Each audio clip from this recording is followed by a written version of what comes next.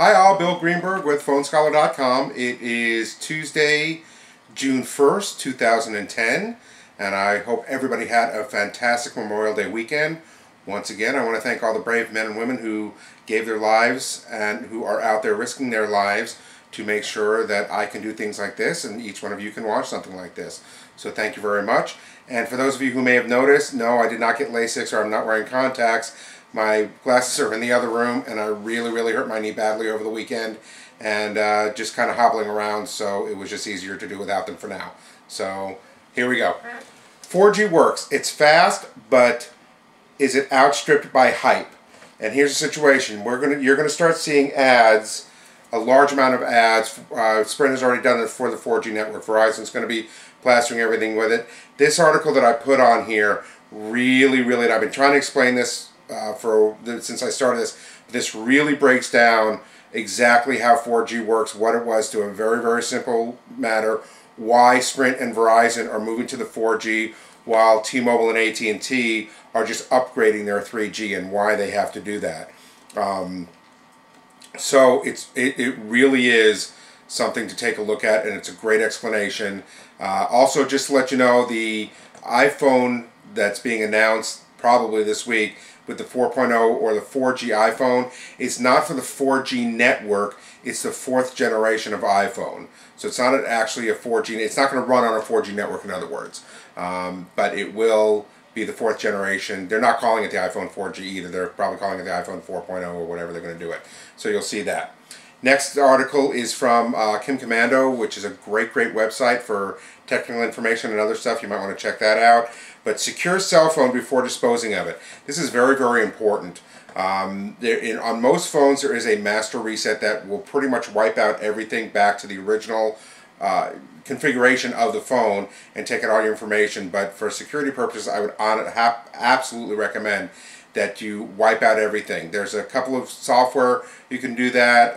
One called Data Eraser, and there's a link on there to take you to the website for recellular.com, and it'll show you how to completely wipe out everything on your cell phone before you get rid of it. Now, what to do when you want to get rid of that phone?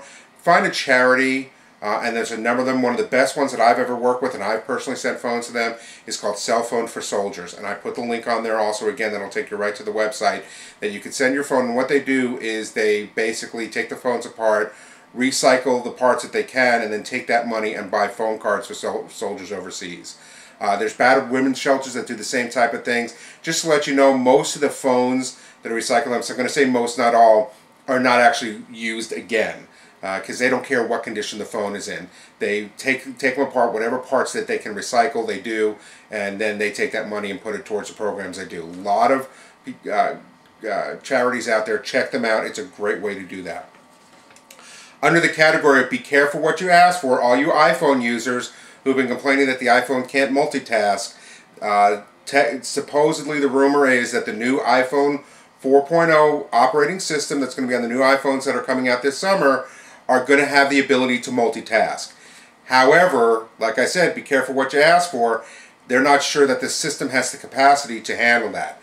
You've seen reports about how the system goes down, whether it's AT&T or someplace else, under the normal use because the amount of iPhones are doing it. Well, now multiply that by 3 and 4 times if everybody's using 3 or 4 applications. And I know not everybody's going to use 3 or 4 applications at the same time. However, this is a situation that could be kind of serious. So you do want to keep an eye out on this. If you do get one of the new iPhones and you notice that for some reason the capacity or the phone's losing, you're getting knocked out of things, browsers and phone calls and stuff like that, that could be a situation. Of course, AT&T is spending billions of dollars to try to build out their network to do this.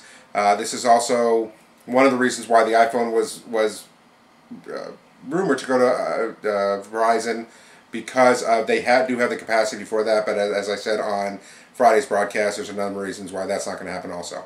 So take a look at that. And lastly, the cell phone in a new role, the loyalty card.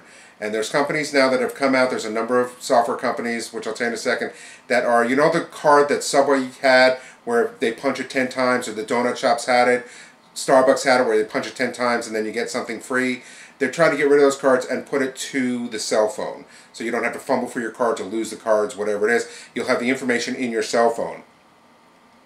There's a couple of companies, Looped, Foursquare, Shopkick, and Gowalla, which are startup companies that are using these. And most of you have probably heard, especially Foursquare, where it's a direction there. You go someplace and you can get information from there. But what these companies are trying to do is kind of bridge the gap between the digital and the physical world on cell phones, and they do it by using a game, basically. Prime example, Stanford is using Looped. Over the graduation weekend, students check into 2 official school events and then they get a prize. It will also help them because it tracks their information to help follow and find extra alumni. Looped is also with Starbucks, and they get frequent customers of Starbucks get an honorary barista badge, which Foursquare also has. In fact, Foursquare goes one step further. If you become the mayor of that Starbucks, you actually get $1 off, I think, a Frappuccino. So something like that.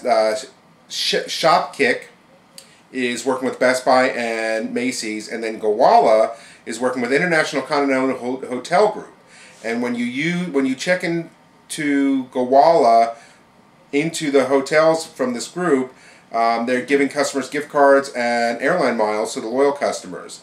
The New Jersey Nets, through Gowalla, actually gave prizes like jersey and tickets to fans who checked into the arena or sports bars to watch the game through the phone. Now, of course, if anybody follows basketball in the New Jersey Nets, they need to give anything away they can to get people in there, because unfortunately they did not do too well this year. But also remember that with all of this, the companies are also taking your information to send you coupons and stuff. They're not going to spam you, but they are going to use that to their advantage to send coupons and discounts and stuff. Some of you are going to like that, some of you won't. Under categories, the iPad has announced that they've sold 2 million units worldwide in less than 60 days. Check out the article. Skype launches a new 3G voiceover application for iPhone. A couple of new things to that, so check that out. And a new free app, WebMD, for the iPad. So, as always, for everything else, check out www.phonescholar.com for all your news and information, and have a great day.